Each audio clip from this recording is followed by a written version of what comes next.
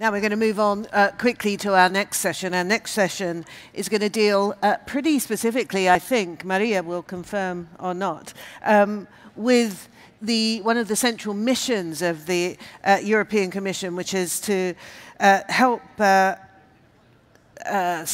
European cities, achieve carbon neutral status by the year 2030. Now, Maria and her team are going to question whether that's actually possible. So I think we might get down to real basics here. So please, can I welcome to the stage Maria Tsavachidis, EIT of Urban Mobility, and she is also president of Mobility Tomorrow. Maria, please. Maria will come here. She'll introduce her panelists who are going to deal with this rather tricky problem. Maria, over to you. Thank you very much, Martin.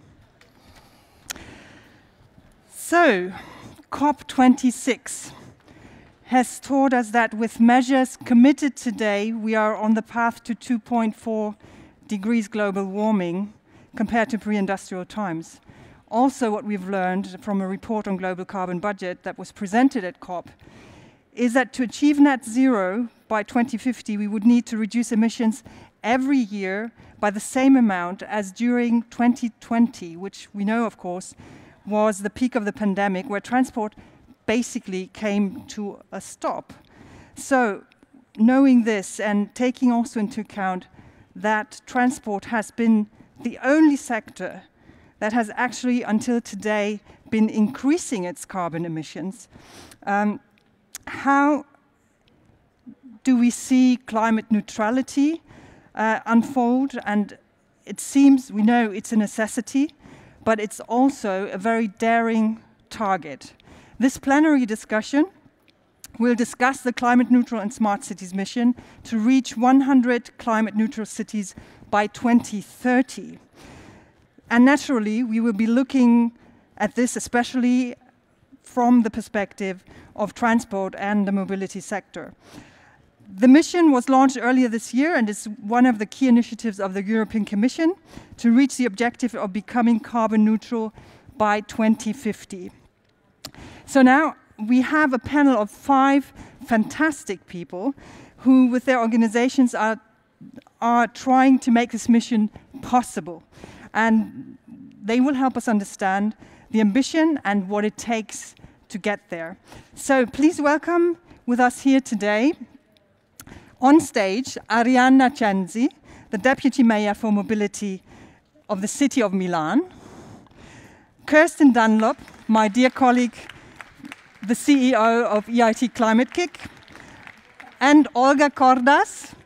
Olga is the Program Director of Viable Cities, and she comes from the Royal Institute of Technology in Stockholm.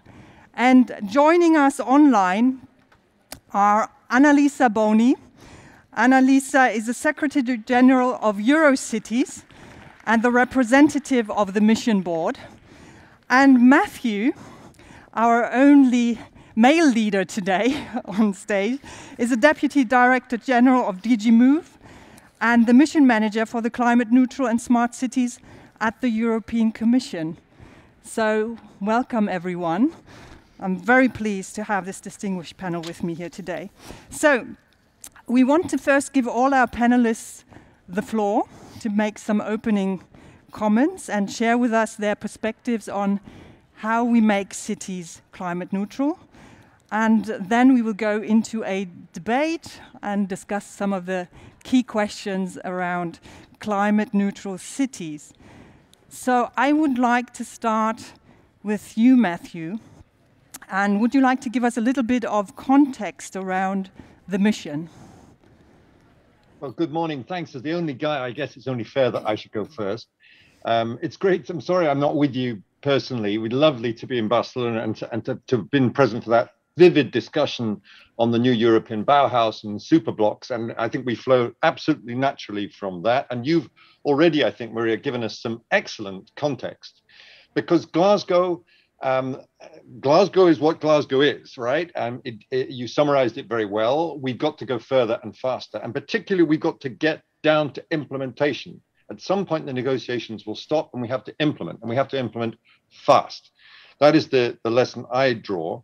I love the way you frame this panel. Is it mission possible or mission impossible? And I'm coming out swinging. If it is too difficult, then the whole European Green Deal is too difficult. We have to be able to achieve this in the most ambitious cities of Europe. And I'm reassured from the discussions I've had in Glasgow with a number of different mayors that they're ready to go. They're primed for action to deliver climate neutrality all the way in 100 cities across Europe by 2030. Briefly on the context, just to look at the numbers, if we're going to do 55% by 2030, that's what the European Green Deal pledges to do as a stepping stone on the way to full climate neutrality as a continent by 2050. Some guys are going to have to go faster than others. I think we all know where there are going to be difficulties within the European Union. And so why not cities? Not why cities, why not cities? Cities are the crossroads where policy meet people. It's the place where you meet the mayors of genuine ambition and drive, where you have citizens who are ready to not just deliver climate neutrality, but to enjoy the co-benefits that flow with that, the cleaner air, the less congestion, the lower energy bills. And that's the energy and the excitement that I picked up all across Glasgow. It was truly impressive. And it's also wonderful to be using Horizon Europe as the basis of this, because you can't get there without innovating. Not new technological lab innovations necessarily, but innovations in governance, like the new European Bauhaus, like the superblocks idea, born in Barcelona, being implemented across the European Union. What are we proposing in detail? It is to have 100 cities from across the European Union, and I mean across the European Union. We want to have, at least in principle, one or more from each member state. This is a mission that's got to look like the European Union, as Bill Clinton once said about his first cabinet, and we're determined to have that. And I'm encouraged by the response from the south and the east of Europe, and not just the usual suspects to the north and west. We published an info kit online that includes a lot of information about the wherewithal, if you like, of climate neutrality. But it also prepares, I hope it prepares cities well for the call for expression of interest. And I'm going to be brave and put a date on that. We're aiming to get that out on the 25th of November. We will ask cities to respond then by the end of January.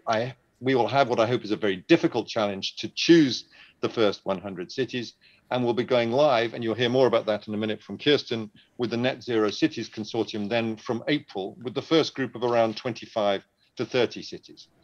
Here we are talking about mobility in Barcelona. Mobility is a core part of this. It's possibly the toughest sector of all, the toughest sector for which cities can monetize their investments, the sector that's most involved with individual behavior. And so I think it's great that we are having this discussion here in the context of mobility, but we know we have to do that. And once again, if we can reduce our dependence on privately owned, conventionally fueled cars, we can start to realize those co-benefits, and we can start to really bring down those numbers quite quickly. But these are some of the livest discussions we're having with city mayors. Some of you may say, well, why do we need yet another scheme coming from the European Union? We've got the Covenant of Mayors, we've got all kinds of good things, and they are good things, and we're going to work on the basis of what's happened already. We're going to use existing methodologies, and we're not trying to reinvent the wheel. The difference is that we're inviting cities to go all the way to neutrality, not a certain percentage reduction, not in this sector or that sector, and it's city-based, bottom-up. As I said earlier, innovation-based, based on the detailed plans by cities, and crucially, including investment plans. I'm sure we'll come on to talk about the money, but the finance will be the crucial element for here. There's a lot of money floating around out there. We have to bring it down to the city level and make sure that they can go ahead with their investments. I think I want to stop there because I know we won't have plenty of time for discussion. But once again, if this is too ambitious, as some people say to me, then we're really in trouble globally and at the European Union level. Some people may say that following the discussions in Glasgow, it's not ambitious enough, and that climate neutrality by 2030 of cities should in fact be the new standard, not the wild aspiration. We are coming to an end in the negotiations process. Implementation is the next step, and frankly speaking, the more ambitious and the more tigerish our cities are, the better we will all be. Thank you. Thank you very much, Matthew. So, Annalisa, you Eurocities, so one of the major city networks in Europe, but you're also on the mission board. So how do you see the role of cities and that of urban mobility in the context of climate change? Well, that's a huge question. It's a very general question, but maybe talking about the mission, because as you said, I was part of the mission board and I was the rapporteur of the report that made the proposal of the 100 cities mission. So first of all, in terms of the challenge, 2030 is like tomorrow, right? It's 80 years and it's nothing. It's like, oh my God. And on top of that, we know that 72% of the CO2 emissions is coming from cities. And by 2050, 85% of the European population is expected to live in cities. So, you know, only that gives you anxiety if you think about it. So it just that idea makes you think, you know, going on with business as usual is just not even thinkable. It's not just even possible. So if you say that, but then going back to what Matthew said, why not? Here, why? Exactly because of that anxiety, then you have to go and find a solution to that anxiety because it comes from the cities. It's there in the cities. So cities are also the melting pot where, you know, decarbonization strategies for energy, transport, buildings, and even industry and agriculture in a way coexist and they, you know, connect. And, you know, the density of use and infrastructure is higher in cities. Because of that, there's higher potential for, you know, integration and for, you know, heavy and complex infrastructures such as the smart grids and so on. So, you know, working in a different way is possible in cities. And you have, you know, access to more capital, know-how, you can create the economies of scale, which are really important to, you know, do things differently. So what I wanted to say is that because of the, you know, all the issues that are going on there, it is exactly the right place where we need to act. And also they are the right place where we need to act because, you know, a lot of population, a lot of citizens, we, you know, majority of us live there. And so by, you know, engaging citizens ourselves, who are not only political actors in a governance structure, but, you know, we're users, producers, consumers, and owners of buildings and so on. In all this capacity, we can be agents of change and have a huge impact on the environment. So cities are the right level where we can face climate change, whether we can fight climate change. Of course, they can't do it alone. And that's why the 100 cities, climate neutral cities mission is so important because, and it's so different also to the other initiatives that were mentioned before. It brings ambition, it brings innovation, and brings action. It's really something where, you know, through the climate city contracts, different levels of government will and should be working together, but also horizontal governance should stay, you know, should be at the core of the concept. So, and that's what is creating enthusiasm, I think, from our cities, because it's a journey that they see super difficult, as super challenging, but at the same time is what they need in terms of, you know, moving to climate neutrality, because they need, again, something that is systemic. They need something that is not usual, business as usual. They need something where they see that the national level is, you know, as committed as themselves, the European level, the local level, you know, it's really like they need this kind of sort of different way of working. And, you know, we have not only major cities like Copenhagen or London and so on, and or smaller one like Turku and Oulu, which are, you know, Finland, and therefore, you know, this sort of usual suspect. But we also have cities across Europe like Marseille, they are incredibly motivated. Porto, Prague, you know, this is really, there is enthusiasm. Of course, the pandemic situation, as you know, at the beginning, we could think, oh my God, this is gonna change everything, but actually not. We had a recent survey across Eurocities, and you know that we did ourselves, and it was shown that really more than 65% of the cities that responded are still revising the climate ambitions to align them with the Green Deal and the sort of climate target. So yeah, that's for me, it's really what I wanted to say. Now on the mobility part, at the end of the day, yeah, mobility is super important. It's not the most important emitters, because we have the built environment. But even on mobility, since we are in a forum that deals with mobility, it's clear that cities do believe that, you know, relying only on cleaner vehicles, it's not the only thing. It's really about reducing the place of cars in cities to those that really cannot avoid using it completely, develop public transport, and making space for active mobility, really like, you know, important pieces of the same puzzle in order to achieve climate neutrality.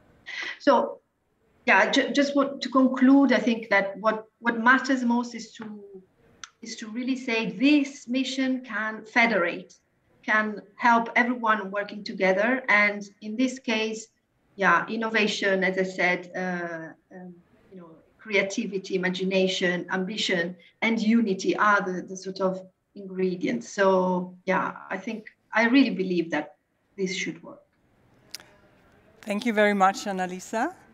So we've heard a little bit the European perspective of it. So, and there is, of course, the national and local perspective, so where it all needs to happen. So we've heard the cities are very enthusiastic about it. So Olga, it's not, so those climate city contracts are not something that's far away in the future. It's not something theoretical, but it's already happening. So it's happening in Sweden. So tell us about it. Thank you. And so we had a great introduction to the mission thinking on the European level, and I'm very happy to share with you our experiences in Sweden of piloting and prototyping the mission-oriented approach in Sweden with our cities. Viable Cities were a strategic innovation program of Sweden, and we have a mission of climate-neutral cities by 2030 with a good life for all within planetary boundaries. This mission provides a common direction for our actions, but also connects climate targets and other sustainable development goals. So we are not working with climate action in isolation. So we had the first mission-oriented call for proposal already 2018, for 3 years ago. And then with this call, we have 9 cities in Sweden who are taking the lead, accelerating climate transition, together with their partners from academia, from industry, from civil society organizations. Together with these 9 cities and also 4 governmental agencies on the national level, we co-created the first climate city contracts on the national level. And then it took us 8 months from the concept of climate city contract. Don't know what is that about yet, or we didn't know that time.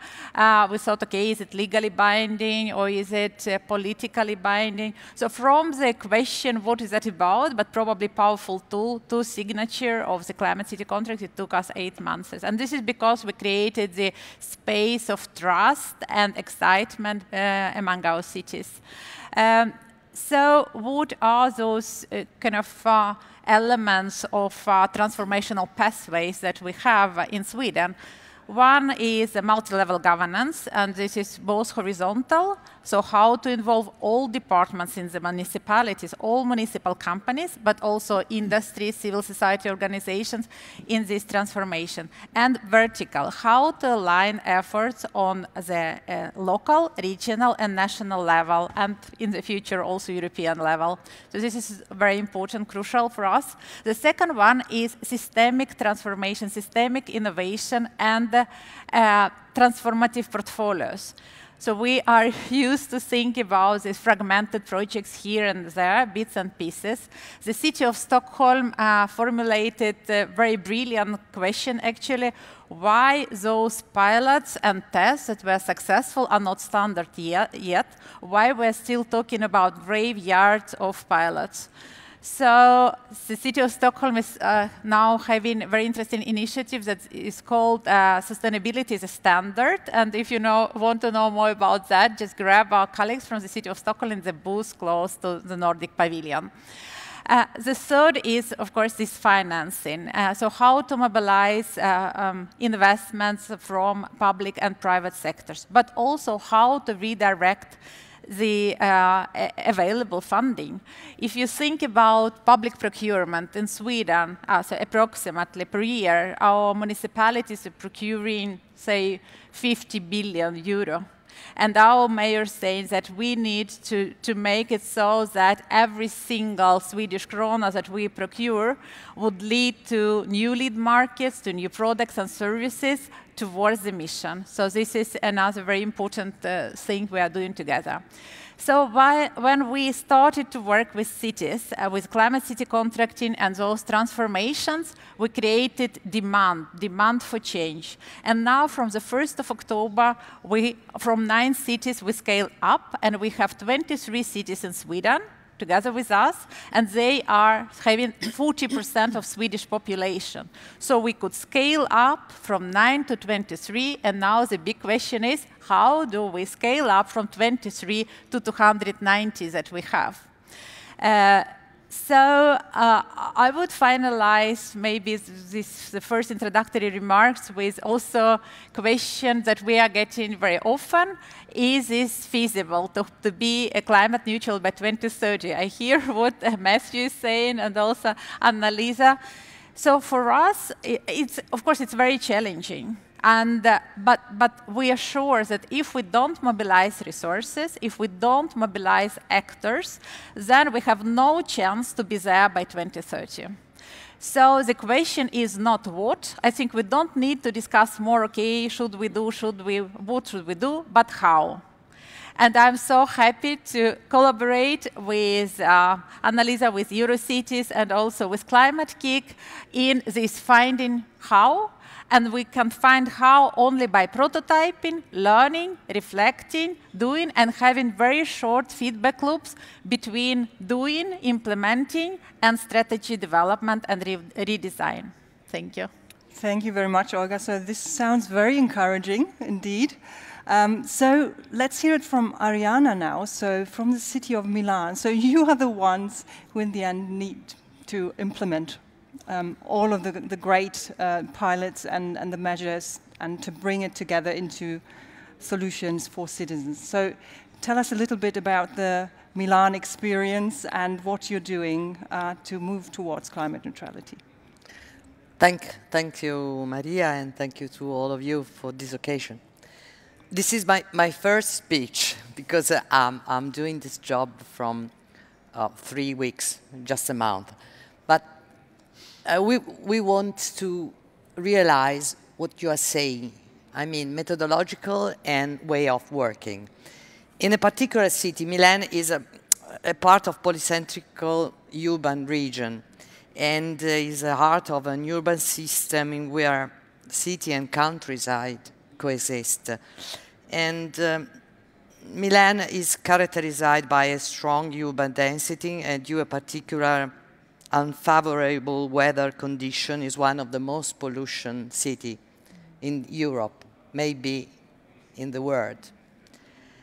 Air pollution is for this one of the most significant problems of our area, and it's having important impact of human health. And in the last 2 years, in the last 1 year and a half, all the people has put in the core of the way of thinking, wellness, the condition of the health. And for this reason, the improvement of air quality is the top priority of Milan. Because of the awareness that is necessary to act to govern the process that lead Milan's air quality to observe the limit values set by EU standard of the World Health Organization guideline that Milan approved in 2020 in an act that is Air and Climate Plan, that we call PAC, and a system of coordinating action aimed to achieve the dual objective of protecting health and making Milano a connected and highly accessible city. The transition to a zero-emission city for Milano has a dimension that is not only territorial and demographical, but is economical, social, and cultural, aware of belonging to a complex urban system. In order to keep together the goal of health protection and the connection between national and European dimension, the action proposed by the Air and Climate Plane, and I would like to remember it is a voluntary action. There is no law. We decided to give us rules and to take care of innovative and transversal goal as a various planning or programming tools. The challenge of the plane, as well as the goal and the action we have indicated, reflect the commitment to reduce atmospheric pollution, CO2 emission, and the development of adaptation strategies undertaken by the administration as part of the adhesion of the international works. So if the C40 Cities Climate Network, the Urban Agenda, and the Covenant on Major, and again, the 100 Resilient City Network, if we take care, we have to do this. And we want to reach three objectives: the fall within the limit value of the concentration of the atmospheric pollution, so in particular PM10 and NOx, to protect public air until 2050, and to reduce emission of CO2 carbon, not is 55% in low emission city models until 2030, to become a carbon neutral city in 2050. And to the last goal is to contribute to limiting the local temperature increase by 2050 by 2 degrees. And it's not so easy in our time. And the last thing is to create community in which each one think that this job is our job, his job. And so we work together to reach three very difficult goals for our city. But I'm sure that if we use European help, European way of thinking, and we use creativity, Italian creativity, we can build a new community. Thank you. Thank you very much, Arianna. So you did very well on your first speech. So, Kirsten, we heard from Arianna, so the community is key. And in the community, everyone has to take ownership of the problem. So this is what EIT is about, right? So tell us a little bit about how we bring this mission to life and the role of innovation in it. Thank you very much, Maria, and thank you to all of you. It's actually an extraordinary privilege to be discussing from multiple points of perspectives what is effectively the beginnings of a partnership to deliver on the world's currently most ambitious set of climate commitments in the world. 100 cities going to full decarbonization by 2030 is a big deal. First, let me just explain a little bit. I'm speaking on behalf of EIT Climate Kick, proud to be partnering with EIT Urban Mobility, part of the EIT community, very much about a partnership and a community of other actors. So this is about aggregation. And we are here, as Matthew mentioned, in the role of leading the consortium of partners, of 30-something partners that will be working together with Eurocities, with ICLE, with Viable Cities, and also bringing into that a lot of experience of having worked as a partnership through the last 3 years or so, trying to bring to life as a practitioner what it means to name the notion of systems transformation, innovation, and pragmatism in the same breath. And we have, in fact, had the privilege to work with Milan and learn enormously just how difficult, how challenging, and what an enormous opportunity that represents. So I'd want to build on a couple of things. Very much this is about how. This is a really big challenge, and we should not underestimate the work in front of us. It's not a small thing to name this as the most ambitious program currently in the world, and it's not a small thing to deliver on it. And I think, speaking on behalf of many of the cities that we've been working with in the last few years, cities in my experience, don't really need any more sense of accountability for the challenges of climate and the challenges of health, of social integration, of just transformation. So in some ways, upping the ante and creating a climate city contract that sort of formally signs up to 2030, which is a stretch goal that we know almost no city can really confidently say we know exactly how to get there. That's a big ask. That really does raise the bar significantly.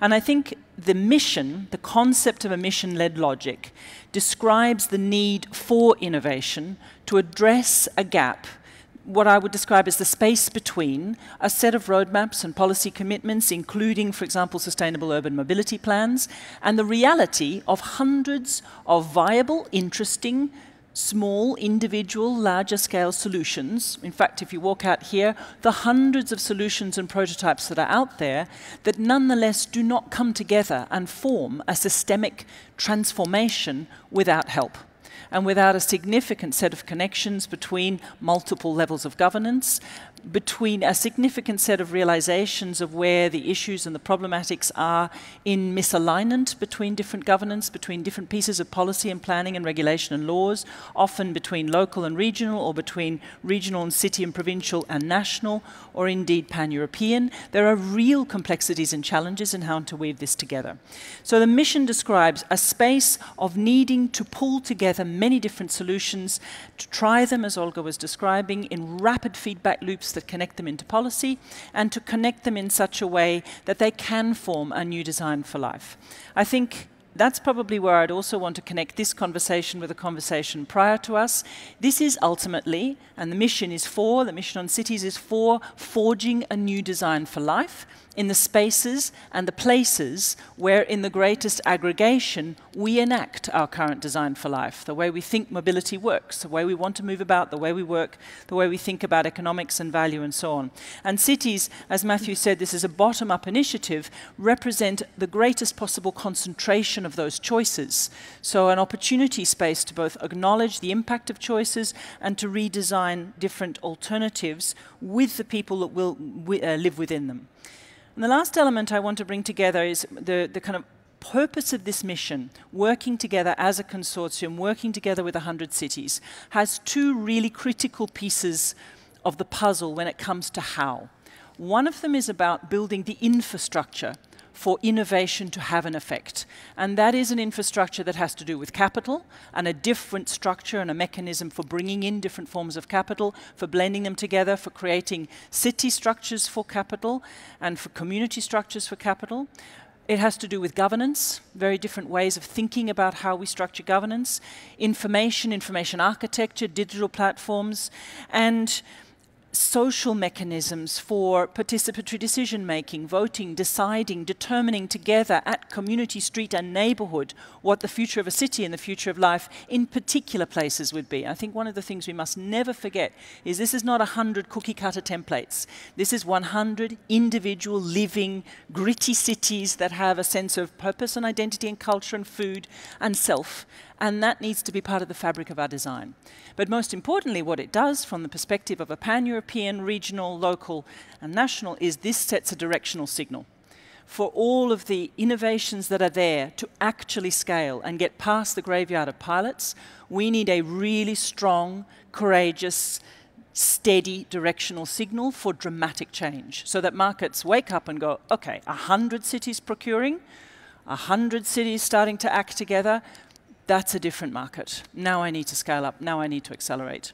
And I think that is the opportunity you have for both enacting practically how we do innovation differently, working together with every part of the decision-making system, and really starting to bring in a set of signals to markets that change the attention.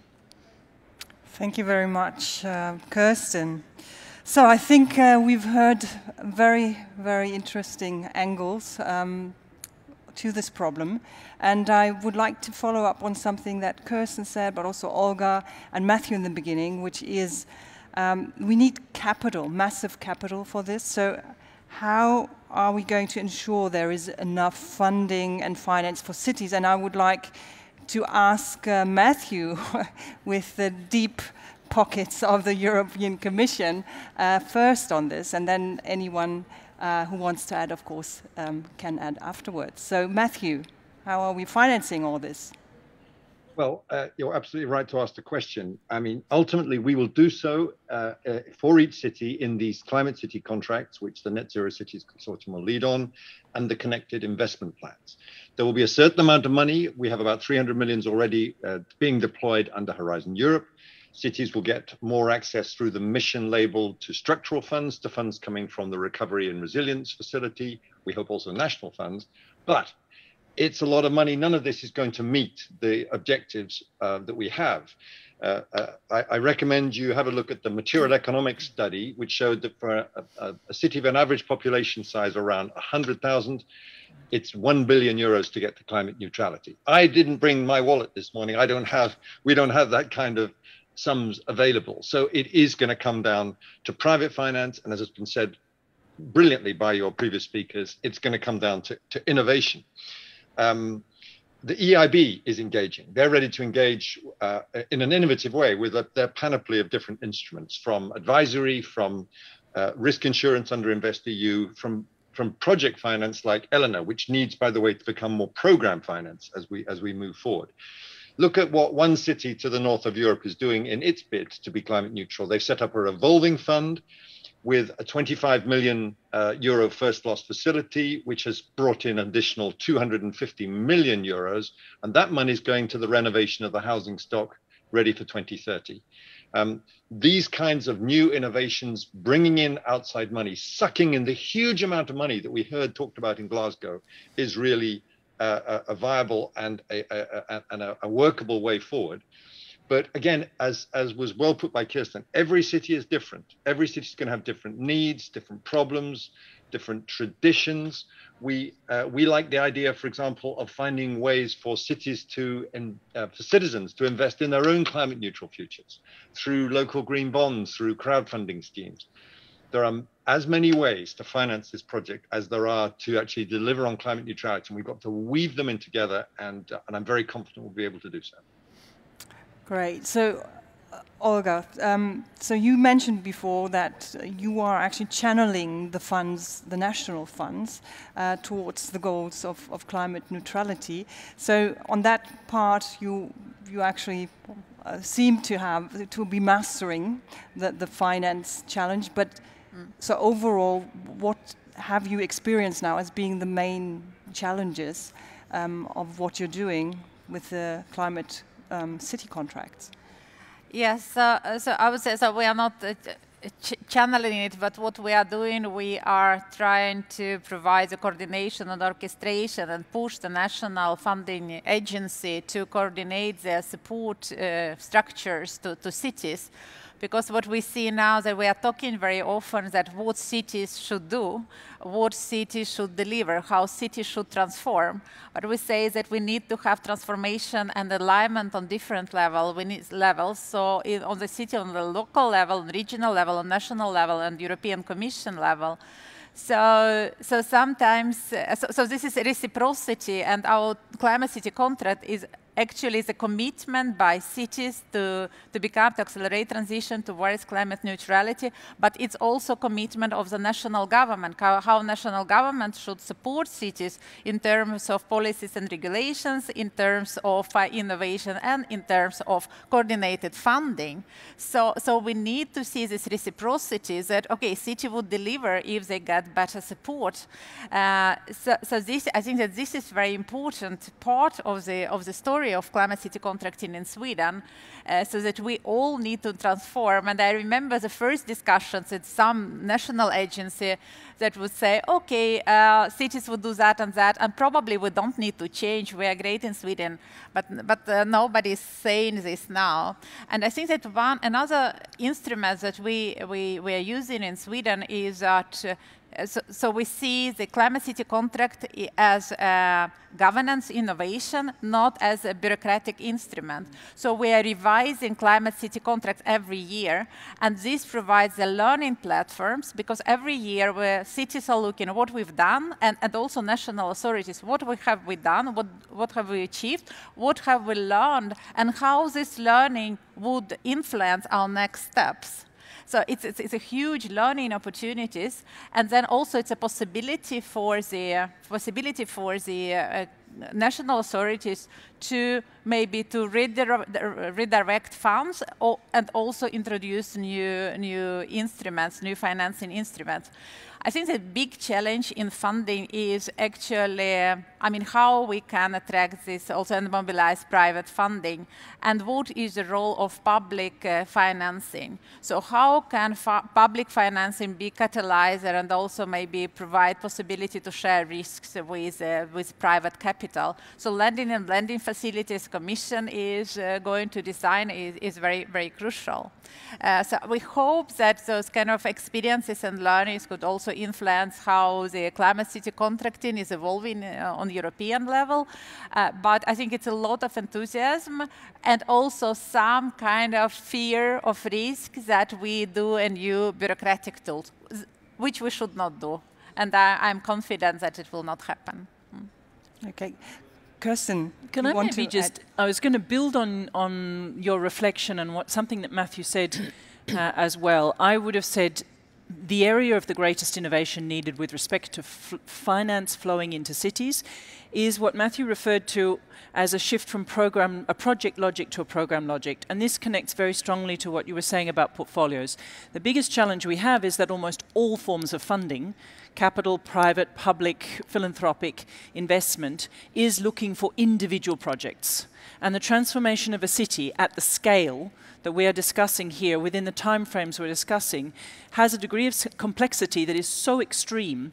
Investing early in individual projects tends to draw us back and keep us in incremental solutions or in substitutional solutions because they're recognizable and they look like a discrete investable thing.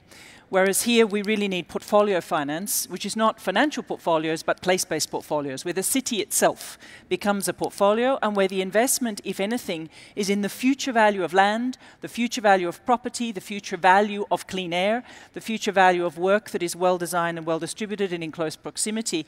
And that can be securitized and pulled back into future value into present value release, but it's really the structure of funding coming in at the level of a whole city, allowing for some flexibility so that the city and the orchestration of innovation within cities can place quick, rapid bets to scale up many projects together and help them coalesce and form combinations of things so that we can solve for healthcare and air quality and mobility and infrastructure design together. We have the technologies to start to pull that together. We have the social innovations. We haven't got to design economically for how to really incentivize those kinds of combinations. And that's what this sort of platform of the mission really helps us try to do. Kirsten, can I maybe say someone likes your speech there? So Kirsten, maybe to dig a bit deeper into the finance topic. So what we finance is crucial, right? So, and the systemic perspective is crucial as well. So in terms of electrification, decarbonizing traffic, so many funds are now put into e-charging infrastructure to electrify private transport. So will that be it? Or, so I know the answer, of course, but I would like to know your perspective of how we do that. So how do we electrify while we make sure that we take other measures and we finance other measures that will reduce overall transport, will increase active mobility and so on. So how do we do both? How do we go both-handed? Well, so I have a couple of observations from our experience. I know you have many other experiences, and I'm sure Milan would have several. I think one is to really never forget that if we are simply investing in substitution of energy sources and we don't change the way we think it's okay to live and move, we will live in increasingly congested and impossible cities, and we will run out of space because we have all of the trade-offs around how we manage also regeneration of the planet, biodiversity, et cetera, et cetera. So for me, practically, this means tying investment to a hierarchy, whereby you literally encourage investment early in EV associated with physical movement, bikes, scooters. You know, start with a hierarchy so that the last, most expensive, latest to come is private light mobility vehicles, and then start to radically reduce parking spaces. So it becomes just practically very expensive to have an individually owned vehicle sitting for 80% of its time parked somewhere that's hard to get to and costs a fortune. It's like taking the effects of, for example, the way in which climate catastrophe, climate change effects start to make homes uninsurable. Just start to pull that into the way we structure mobility, make it unaffordable to have and own a car, or very, very difficult to own a private car. But of course that comes with a set of investment structures that have to build up around how do we then really invest in public transport? How do we really invest in the design of proximity? So it's a constant relationship between decision making at community and street level that help people understand the implications of trade-offs, and targeted, well-designed investment to support the pull-through of alternatives that are not simply substitute individual cars with EVs, individually owned EVs, and actively maximize the opportunities in green spaces, which then also helps in healthcare. And that means starting to think economically about pricing in all of the things we love to call externalities that are actually direct impacts on our health, our schooling, our mental well-being, our social cohesion, and so on. Because once you start to create that economic picture, it's not such a strange thing to make it very, very difficult to own an individual high carbon emitting car taking up a lot of space for a little time.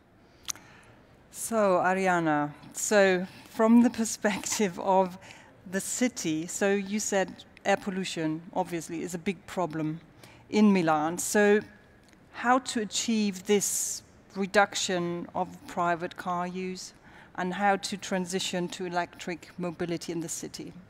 So doing both. This is our two goals, the way of reaching where we want to go. And we think that we have to improve the public transport, improve in a very hard way. Because if you want to change the way of living of the people, each person, you have to give her an alternative way of moving. And we need to do this in the core of the city, in the big city, and in the neighborhood. So the place in which we have to work is, as Ada Colau said in the first part of this morning, is the metropolitan city. Milan is 1,300,000 people, and metropolitan city is 3,500,000 people. So we need to make a relationship between the country and the way of using the road for the people, and to meet the way of looking the road by bicycle, by foot, and by car. And we want to reduce the private use of the car, and we want to reach zero emission zone in the Cerchia dei Bastoni, is the very core of the city, in which now is Area C. So we try to put an high level of our job, but we are public, and we have to construct a relationship with private, with university, with the way of thinking, and we try to change the cultural approach. It's a sort of graduating objective, goals, for each person, especially for the person that is more far from this argument. And if we try to engage that people, we reach the objective. And I think our major is trying to do this. And the result of the next election say to us that this is a good way. It's a difficult way, a very difficult way, in which private and public have to work together. And the people is the protagonist of this job. And I think it's, if we realize this in Milan, in Italy, if we make a relationship with the city and the European goals, if we try to put Green Deal going local. The way of thinking is a great way of thinking if in each town, each rich, little and important town, we try to do the same thing. We try to do this. I love that. So we need the Green Deal to go local.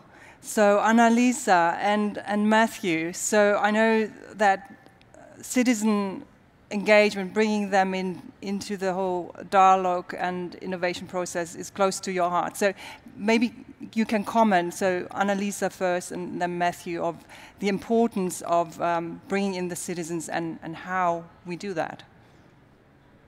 Yeah, of course, it's super important, as I said, and we put it in the title of the mission. If you look at the real title of the mission, it's not only about achieving, 100 climate-neutral cities by 2030, but also by and for the citizens. So it's really at the core of the concept. But for me, it's really about what I'm trying to stay positive about and trying to keep faith in is the capacity of the human mind to actually change. That for me is the biggest challenge of all, because if, moving out of the silos, trying to work together, when you have different interests, having different levels of government, just simply coordinating their own programs, moving to a project, to a program approach, all these kind of things are all depending on, the capacity of human beings to actually change and, work in a different way. And for me, this is what, this is really what we need to try and find ways to, by action, by trying things, and by actually bringing in citizens that are probably those that will change without even, asking themselves too much, or, silos, not silos. They'll just do things. We'll just do things, and then we can bring about the real change. If it will be citizens that will ask decision makers to just stop that. We want result, we want to achieve things, we want to give a better place to our children to live, and so on. That's what we need to keep facing. So, I think the best way for a mayor or, especially a local level, to the best help he can get or she can get is to have enough, people and local actors and so on that ask for a change. Thank you, Annalisa. So, Matthew, with the big changes we need, so can we speed up by telling people what to do? Can we ban the use of private cars? So what's your perspective on that? Well, following exactly on from what Annalisa and others have said, I love Arianna's call for the Green Deal to go local. Absolutely. If citizens feel this is being done to them rather than with them, it will not work. And I really mean what I say when this has to be a bottom-up thing, built with the cities and created, co-created with the cities. And the same thing applies to our mobility. I've had a lot of my cycling friends saying, where's the plan for cycling to make sure that everyone's cycling by 2030? And others have different schemes. That's not the Commission's role in this. This isn't the long wagging finger of the Commission saying, listen, cities, this is how you do it. This is how you consult your citizens. You must consult your citizens or it won't work. But we're not telling you how to do that. And the same thing goes for things like banning cars or banning anything. People who drive their cars into cities, here in Brussels, 500,000 of them a day from northern Belgium, are not bad people. They're responding to the systems and the incentives we give them. If the public transport isn't great, if you've got a free company car, if you can park for free at your office, no surprise, you take your car. We've got to change that pattern of systems, exactly as Milan was doing, create a different culture and different, different incentives for people to do things differently. I think, again, if we get into the business of banning this or requiring that, it won't work. So it's a bottom-up exercise led by the cities, for the cities, with their citizens. Thank you. So anyone would like to maybe pick up on that? I do think that it's really important for us, to, as we do this work, to remember that a city is not where the city stops. And it is what you were referring to and what Matthew is describing. The really, really difficult complexity as a city is a set of complex interdependent relationships with the surrounding terrain. And that is a very hard set of community buy-in conversations to really try to understand reciprocal needs, concerns. So it's, you know, it is a really, as I said, it's an incredibly difficult thing to do, but to convene those conversations and discussions and a greater understanding of the choices and the options so that we do give people alternatives, because otherwise it just doesn't work. I want to pick up on that, and I think we all agree, we all agree about that we need to involve citizens, and then the civic legitimacy is totally crucial if we are getting to climate neutral by 2030 or not. But at the end of the day, it's again about why. Because, I mean, we need to prototype, pilot, and learn from each other of different methods for citizens' engagement and having those conversations. And I think that we need to do it on the national level, with the national context, but also on the European context. So we need to do a lot of work together just to have meaningful conversation and meaningful engagement of the citizens. Also want to comment on just again come back to the feasibility of what we are doing. So I've heard many times that the Swedish approach would not be scalable, because scalability is everything. It's kind of how to go from 100 cities to 1,000 cities, how to go with city for runners, larger city, to small cities that don't have muscles. So, but then, and then I've heard that, okay, Sweden is very special, alignment and that high targets and so on and so forth. But now we have another national network which calls Cities in Spain, with Spanish cities having climate city contract and very similar structure as viable cities. So I do believe that what we are doing is scalable. So, and then if Swedish cities can do, if Spanish cities can do, then of course Milan can do. And then we create the movement of willing, those who want to be forerunners, and then we create the snowballing effects and demand for change among many cities. So I'm really excited for this journey, and I'm really excited to do it together with you guys.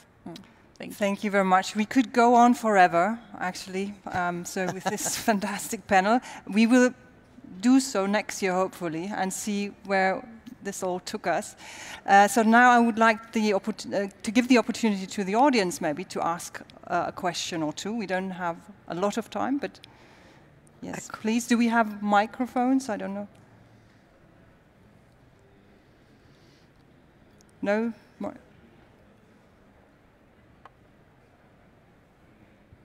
Does this work? Yes. All right, good morning, everyone. Thank you very much for a very interesting discussion. My name is Alper Selik. I'm coming from the industry. I'm working in the automotive industry. Well, we are basically actually selling cars, producing, marketing, and selling cars. I've been listening a very interesting concept today, which is about including the cities bottom up. Matthew was mentioning about this, and Olga very rightly also underlined that it's not about what, but it's about how. And here, I'm lacking one part to hear, and which is that when you include the cities, or I would like to call it as the all stakeholders, OEMs like ourselves, we have a lot of expertise on selling products and services.